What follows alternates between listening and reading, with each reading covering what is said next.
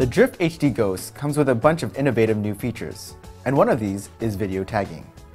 When activated, this feature allows the camera to continuously record video, but only saving or tagging important footage. When activated, while recording video, pressing the menu button will tag and save past, present, and future video. For example, with a video tagging interval of 30 seconds selected, on pressing menu while recording, the camera will save the previous 30 seconds, the next 30 seconds, and an additional 30 seconds. A total of 1 minute 30 seconds of tagged footage. The camera will then automatically resume continuous recording until you want to tag another clip. To activate video tagging, first ensure your camera is in video mode. Then press menu on the top of the camera. Select the mode settings option. This is located in the bottom left. Select the video mode settings located in the top left of the screen. Scroll to the bottom of the menu where you'll find video tagging and video tagging interval.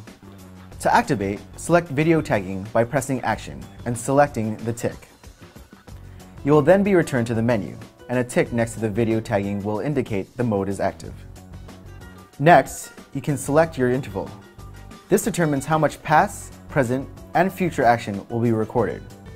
Select the video tagging interval option by pressing action on the top of the camera.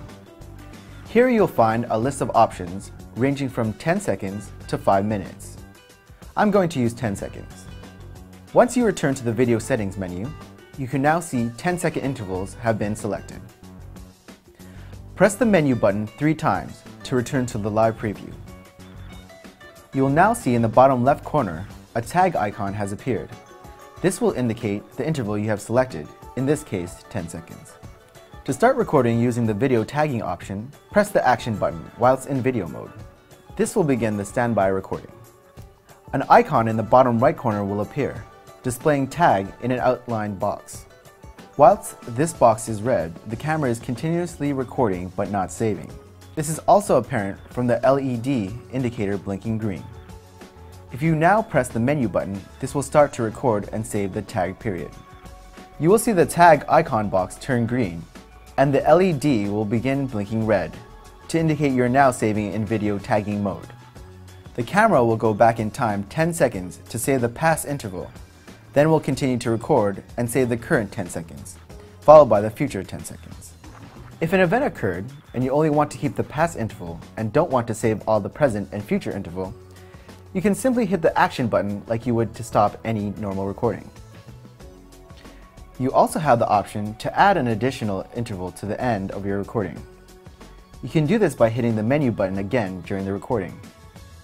In this case, this will add another 10 seconds of recording time before closing the file and saving your tag session. Thank you for taking the time to learn about this great feature.